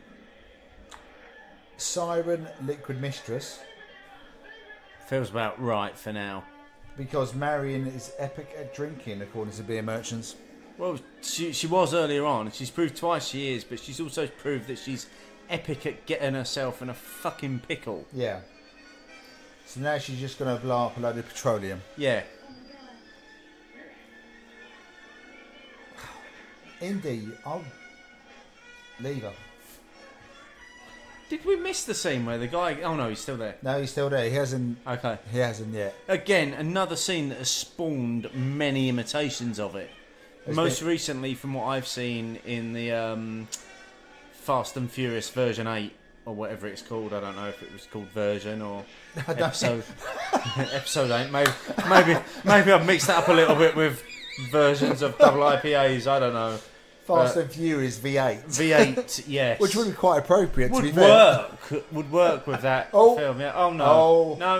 Oh. Nobody likes to see that. Oh, we actually get to see blood there as well. Claret everywhere. That was actually, well, a bloody scene. Yeah. And we're still getting this brilliant score. Without it quite Still finishing. hasn't given us the full Yeah. payout of that tune.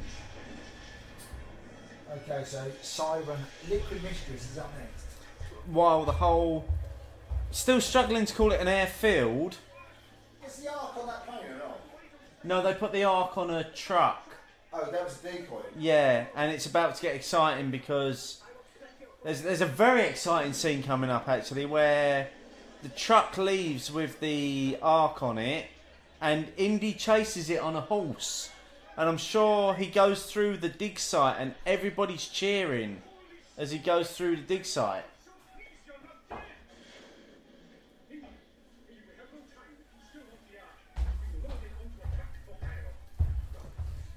Everyone's cheering. It's not like they were slaves. No, here we go, look. So, the Ark is on the truck. Oh, it's being loaded onto the truck.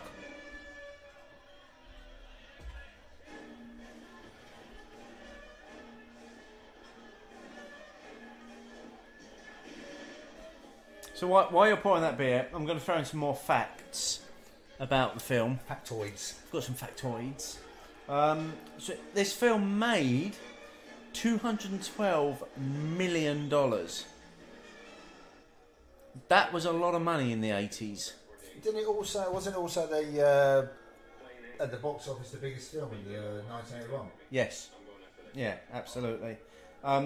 It won 5 Academy Awards as well.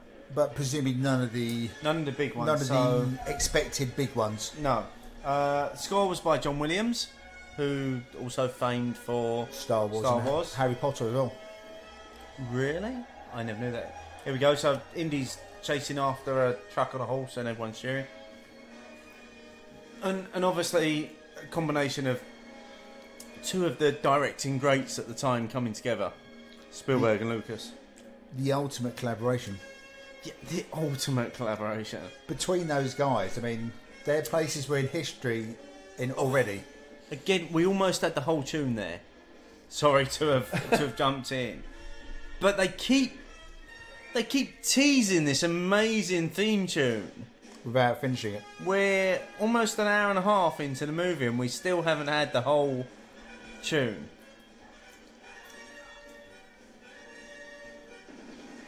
I mean, we've had this beer before, so... Cheers. Cheers.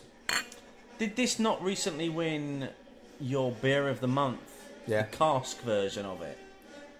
I think so. I actually didn't know... I've had this on cask. I'm sure at the Bracknell Beer Festival. Oh, the Soundwave. Oh, I confused it. Yeah. I don't know if I've had this in any other version out of bottle. Might have had it on keg before. It's got a very smoky? I don't know if I'd go with smoky. I'd maybe go with some like dark fruits, a little bit of pine on the nose.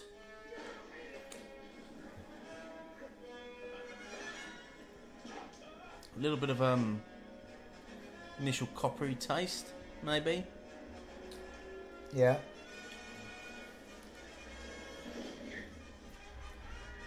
Okay, so back to the film. Indy's now got control of the truck that's got the Ark in it, and he's trying to.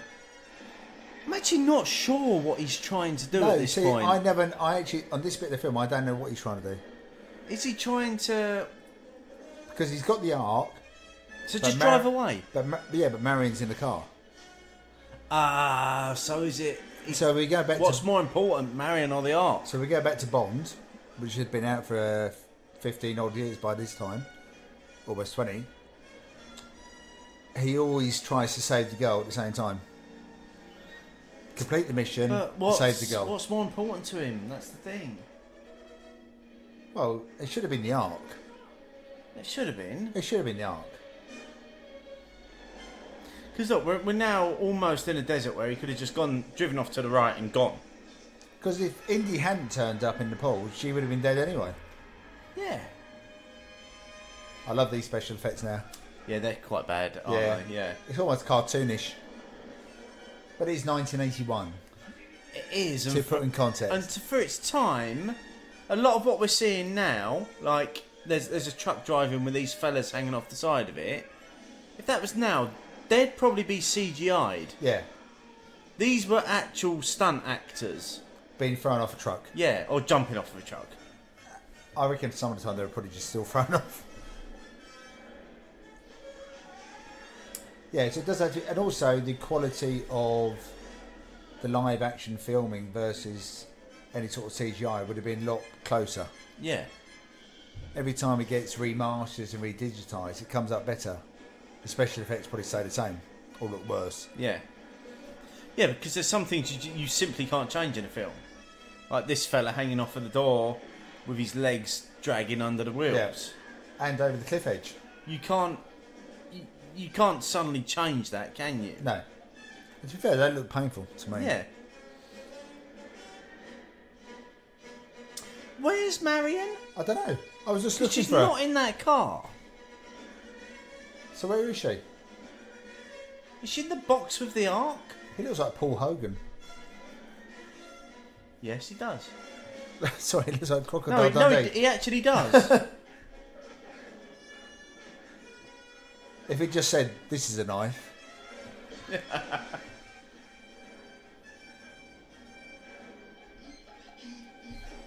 Mercedes-Benz. Good job that was a Mercedes, though, isn't it? Yeah. Otherwise, he would have had nothing to hold on to.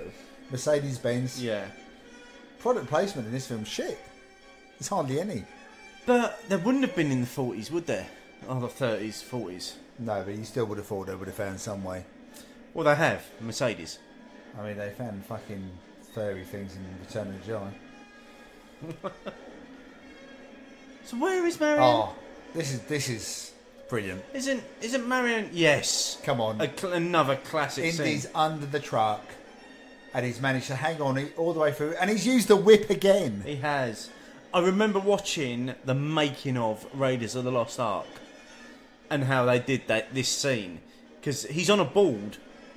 That moment where he's going under the and he's on basically a wooden board. He's laid on a board, or the stunt actor is. That's like Speed, isn't it? Yeah, yeah, and they hid that well. You couldn't see it there, could you? Yeah, so I think Marion's still back at the dig site with Indy's mate, whose name we can't seem to remember. Salah. Okay. Is that him?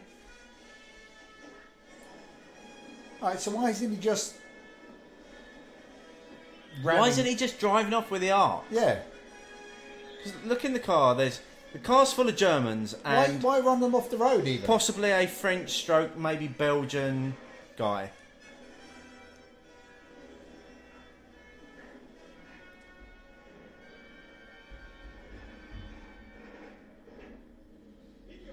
They're not happy about being run off the road either, look.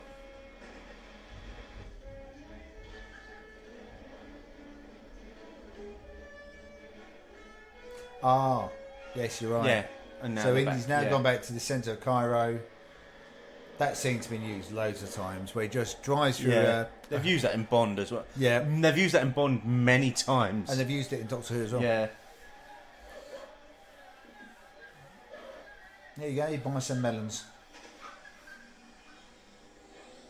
Sunlight Soap was Yeah. advertised in the background, which would have been around in the 30s. Time for a party. Too early for a party. It's always too early for party. Too early for... If it's a party's being shown, it's too early. Yep. Nothing is lacking now that you're here. That's all what is left of you. Trust in Charles? Yes. Never trust a ship's captain. Mr. Katanga, these are my presents. Mr. Katanga. Yeah. Don't all sound like Live and Let Die. Mr. Kananga. Is it not the same actor as well? I've thought about that many a time, but I'm not sure I see him enough to judge. Your appearance is exactly the way I imagined. But I did see Live and Let Die last night, so So it should be fairly fresh in your mind. yeah, I'm going to watch. Yeah. If he says he's Mr. Big at any point, That's it. That's that's done it. for you, yeah. It's done. He's it. It's sorted. Why is he getting on a ship? Because they're taking the Ark somewhere. Because it's the 30s and they didn't have planes readily available. Okay, but why not put the Ark just in a wooden box and not go on the same boat? Well, A bit like the royal family. it's questionable, isn't it? The royal family don't all travel together because there's an operational risk to it. Was operational risk not a thing then? Well,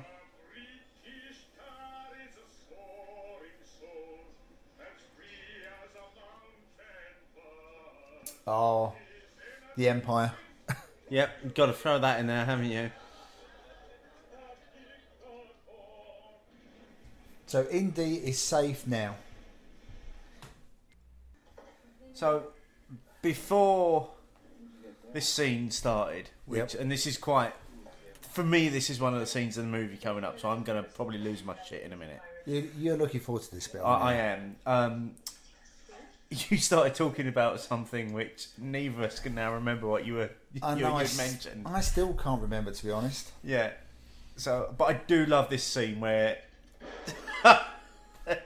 Where Indy gets hit by the mirror. Indy's looking at all of his aches and pains, and she keeps flipping the mirror over and smacking him with it. So Siren's Liquid Mistress. Thoughts? I like Siren. I love some of their beers, but this is not one of my favourites.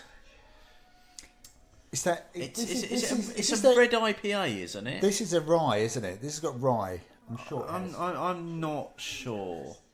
It's a red IPA, which I probably should have said earlier, to be fair. It's got loads of shit on the background, which I can't read on this bottle. 5.8%. For me, it's... As soon as we go red on beers, I'm not... It doesn't quite tick I'm for not me. a fan of red beers. No. I don't either of us are a fan of red beers. Red ale, red IPA... All of it. Hold red on a rise. second. This is one of the awkward scenes when you're watching this film with a kid. It's almost... They're kissing. They are, but... No. And he's showing her where it hurts. And she's kissing those spots. Yeah. So many things to say at that point. Too many things, yeah. Too many things to say at that point. And he falls asleep. And he falls asleep. It's just brilliant.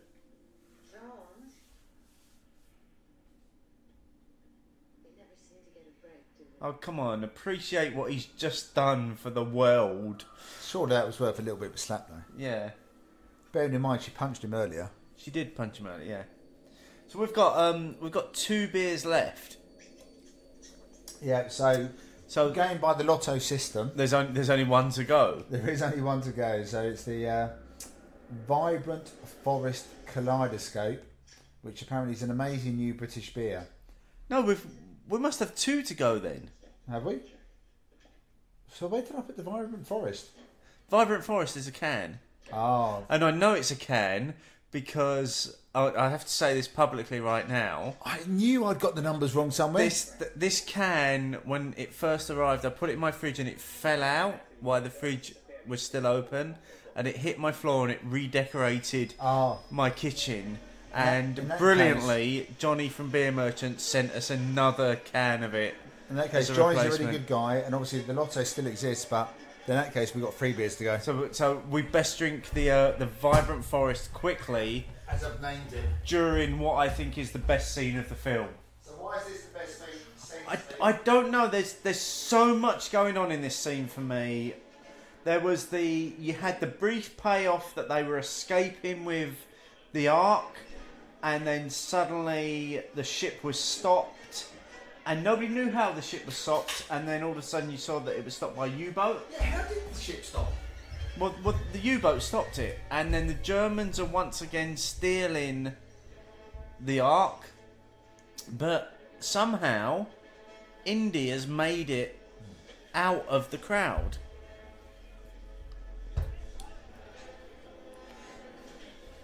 How has he made it out of the crowd, though? I don't know, because he's in one of those Funnels? what can only be described as those comedy funnels that in many cartoons you would have seen Tom or Jerry walking around in.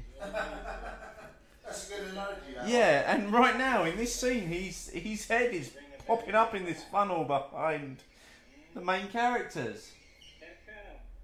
And no one can see it. No. So then there's this awkward payoff between the captain of the ship, who we still suspect might be from a future Bond movie. No, not a future Bond movie. Past Bond movie? Live and Let Die was 8 years before this. Really? Yeah. That's why I don't think it is Kananga. Oh, because he looks younger. Yeah. So unless it's like Kananga's son or something. But that's just who he reminds me of when I first saw him. Yeah. There you go. So Cheers. Thank you. This is the beer which I'd forgotten about. So Kaleidoscope, the Vibrant Forest Brewery, India Pale Ale. Which made my kitchen smell amazing when I dropped it. Well, I'm not surprised. It's 6.5% alcohol there, mate. Here it is. Here's the scene for me. So they've searched the whole of the ship. They've looked around the ship, but he's not there. He's on the U-boat. How the hell did he get on the U-boat? I don't there? care. It's open water. I do not care. Because at the age of 10 or whatever it was when I first saw this, it was... And it's the first time you get in the full tune as well. Yeah. I mean, it's a proper indie moment. You know, all of a sudden, if you didn't know before this point, right now you know he's the hero. Yeah. I have always questioned how he got into a submarine, though, And we have the map again. without dying. Yeah, but the submarine was above water. Yeah, but at some point, the length that they've gone on that map, they must have submerged again. True. So, did he get into the submarine? I mean, to be fair, it looks like a Bond layer. Looks like a Thunderbird moment. Oh, no, Bond. You only live twice. And that's almost the biggest Nazi flag you're ever going to see. Yeah. What do you think of the Kaleidoscope? Oh, I haven't tasted it. I was just listening to you there. Okay. Smells fruity.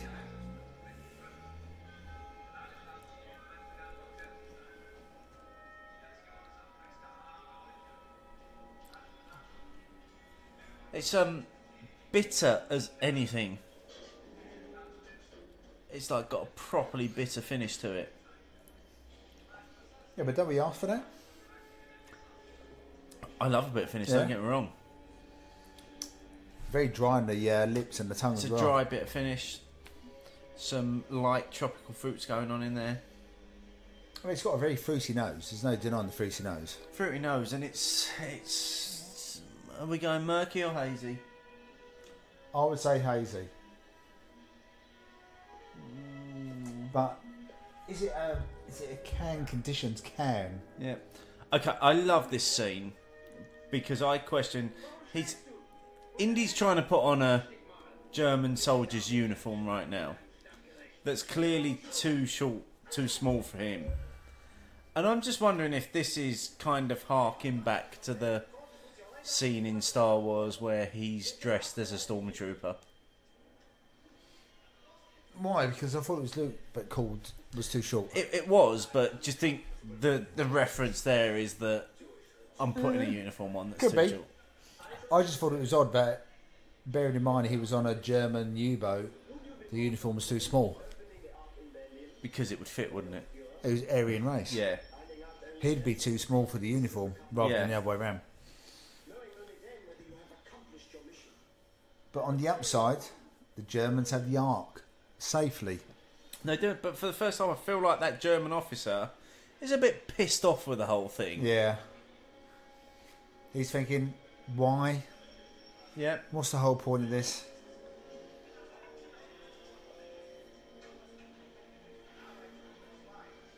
Has no one noticed that Indy's not very Germanic?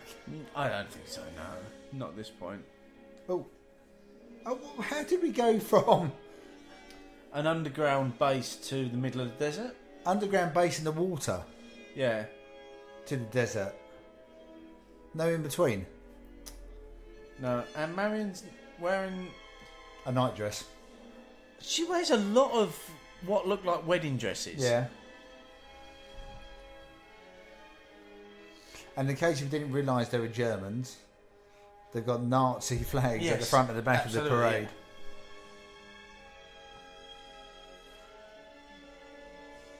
So, Marion doesn't reappear in any of the sequels, does she?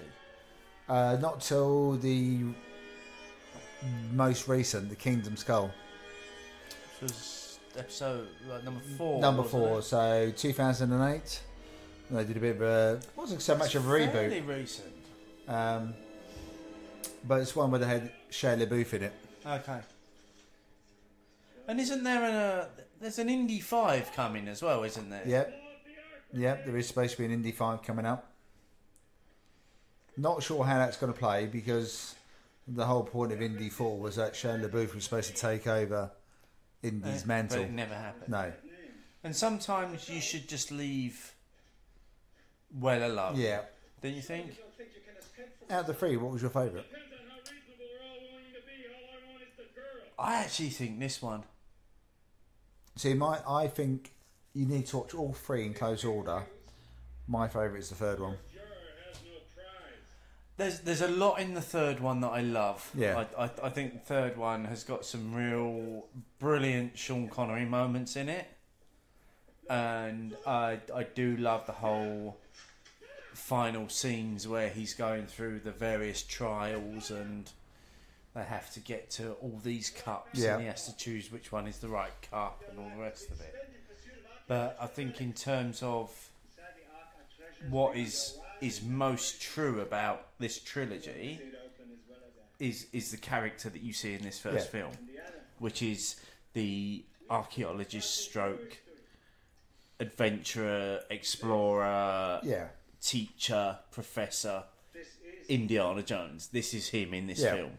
And on that point, this scene lends quite nicely to that, because Belloc has just challenged him to shoot the Ark. And he can't do it. No. Even to save Marion, essentially. Yeah. He can't do it. Because it's such an important historical item. Yeah. It's like someone throwing a Ming vase at you. Yeah. And you'll do everything you can to catch it. He's basically done exactly the same thing there. He will not let that happen. Yeah. So now we've gone from that into this kind of weird evening ritual where Belloc is now dressed up as some high priest. But where did he get the outfit from? Did he have that with the wedding dress? Yeah.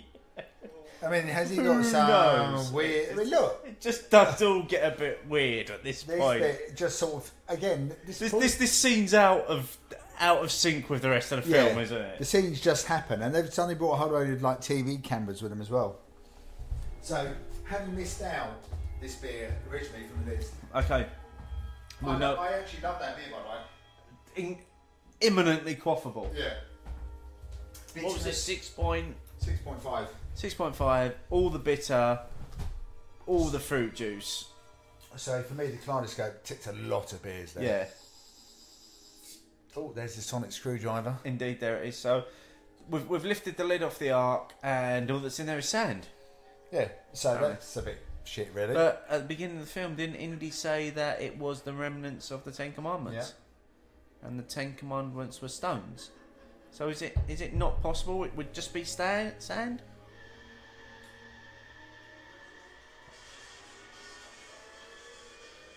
Oh, it's all gone to shit, mate.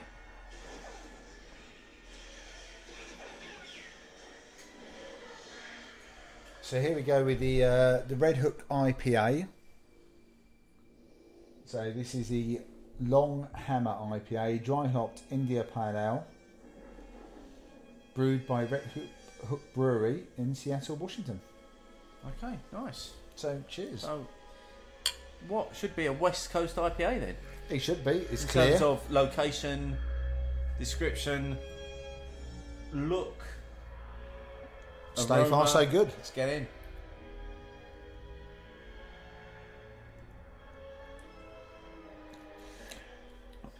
See, the problem with this scene is that it actually looks like a film set now. Yeah. Because I've got the camera set up to record the opening of the Ark, it actually looks like a film scene. And I just don't think I ever really bought this scene. No. Because I could understand why these spirits would come out and attack the aggressors, as in those that opened the Ark, but why would they attack the innocent bystanders?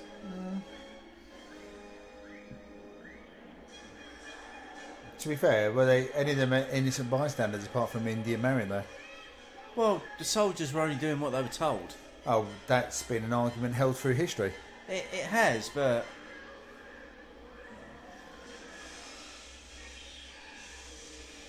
So they've done nothing, have they?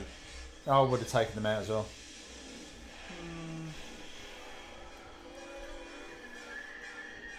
And we've now got the classic face melting scenes. Here we go. Look at that. Which, to be fair, for its time, Was brilliant. yeah. Yeah. But how did they escape simply by closing their eyes? Ooh, that's very good. No idea. But Indy knew not to look. Yeah, but... So you closed your eyes?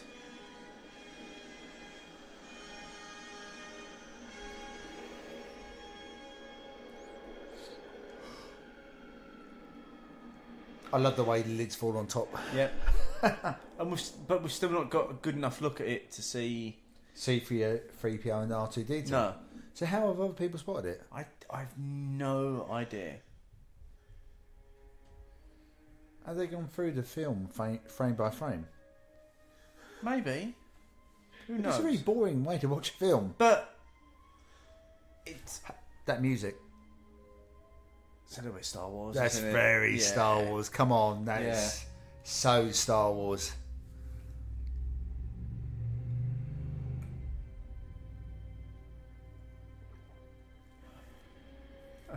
Oops, we're almost out of film, mate.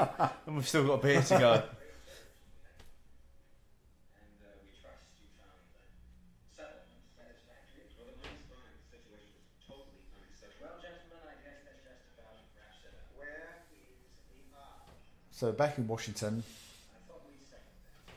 The Ark Professor Jones is back. Yeah. is a source of We're essentially trying to find out what's happened Yeah. to the Ark. and it will be, I assure you. The Ark of the Covenant, one of the most historically important items ever. Yeah. Not the last time we see it in all the indie films, though. Really? It does make a very brief cameo appearance in the Kingdom of the Lost Skull. Does it? Very brief appearance. One of the boxes, there's a bit of a fight in the base, and that box gets lit, and you very briefly see the Ark. Oh, I never knew that. Yeah. See, that's brilliant. And Harrison Ford is really young in this film, Yes. as we've just seen in that scene.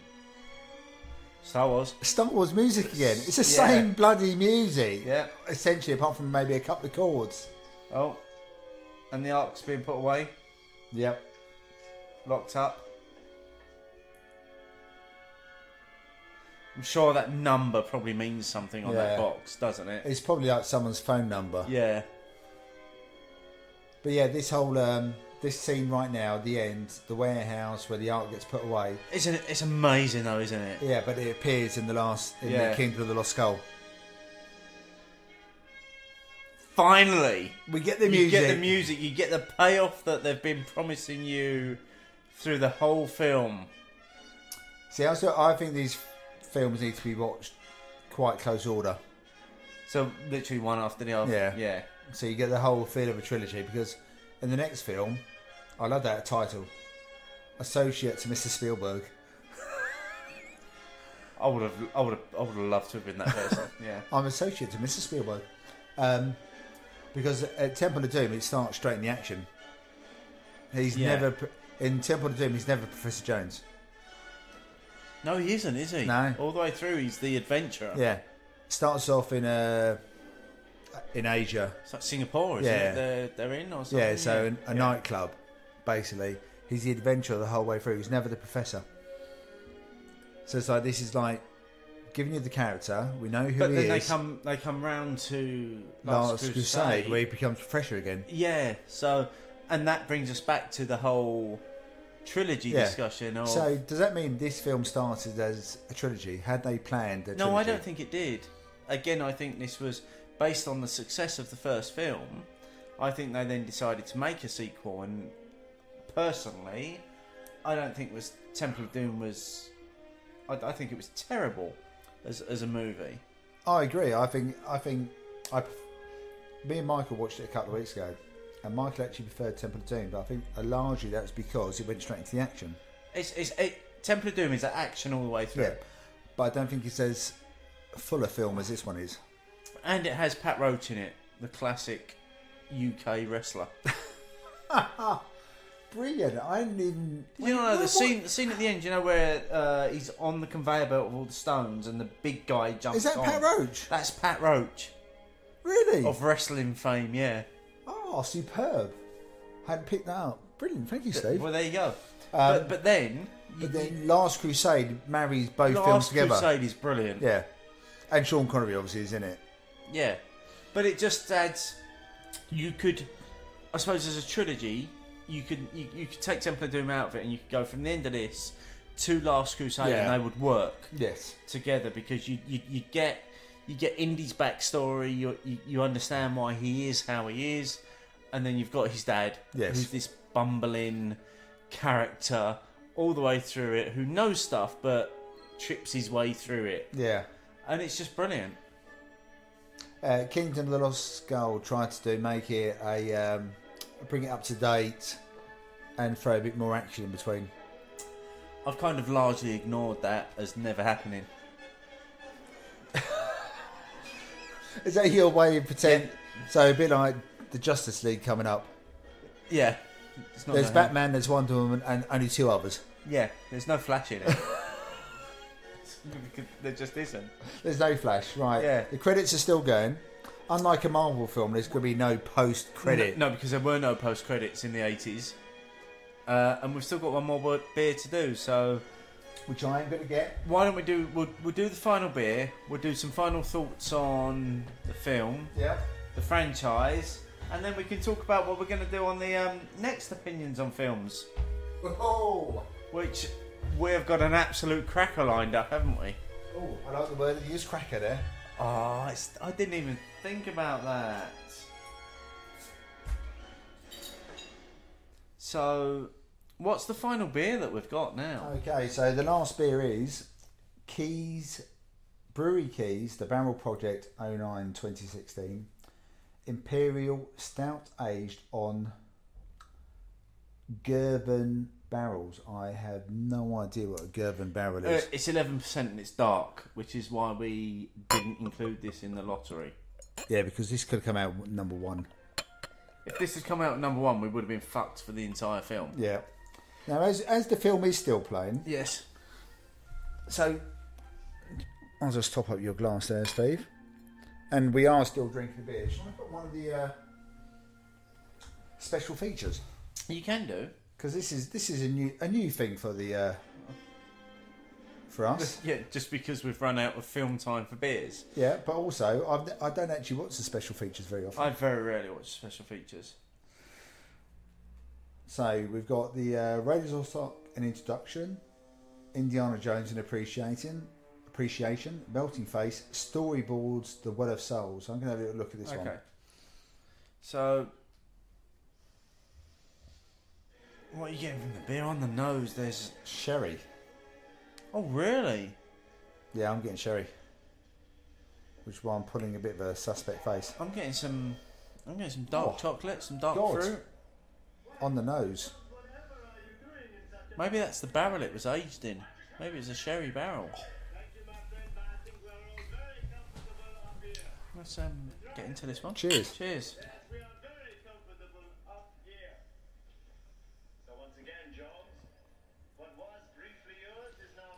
Oh god, that's smooth though.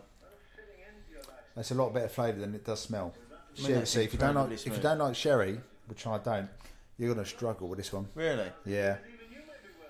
It's all sherry for me. Oh, I'm not even getting that. Probably because I don't know sherry, but so yeah, but sherry's one of those very few alcoholic drinks where they go. Ah! So the last time we did opinions on films, we did a poll at the end of it where Yep. we were asking people to select the films. Obviously, folks that listen and those on Twitter selected Raiders of the Lost Ark for us this time. There were 2 other films on that list as well, which were Lost Boys and Flash Gordon, Yep. which we will get to. Yeah. But the next time we do one of these films is going to be around Christmas. So we thought we would maybe do the ultimate 80s Christmas movie, which is... I would say the ultimate Christmas movie. Okay, so the ultimate Christmas movie, which is, of course... Die Hard. Absolutely. What is more Christmas than a guy who's balding, with a vest, climbing through venting pipes? While his chauffeur waits in the basement with a great big teddy bear, Yeah. and there's Christmas songs. it's so that's what we're going to do next time. It's Die Hard. We are going to do Die Hard. We will get to the Lost Boys and Flash Gordon, but we just took a little bit of poetic license in terms of inserting Die Hard into this series. It is the ultimate Christmas film. It is the ultimate Christmas film, And and we are do going to it. have a lot of fun drinking along to Die Hard, I think, aren't we? I don't think I've drunk a beer to Die Hard before. I don't think I've drunk a beer to Raiders of the Lost Ark before. Okay, true. But I am looking forward to... Actually, just to say, these special features thing, these drawings are brilliant. Well, that's what storyboards do, isn't it? They set out what the scene should look like. Yeah.